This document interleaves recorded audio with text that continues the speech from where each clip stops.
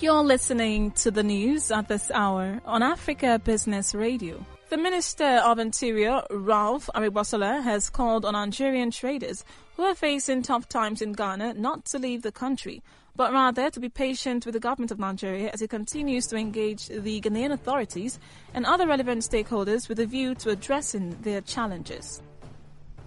Aribosala assured that the President Muhammadu Buhari-led administration will continue to engage Ghanaian authorities to ensure that the challenges faced by Nigerians are amicably resolved.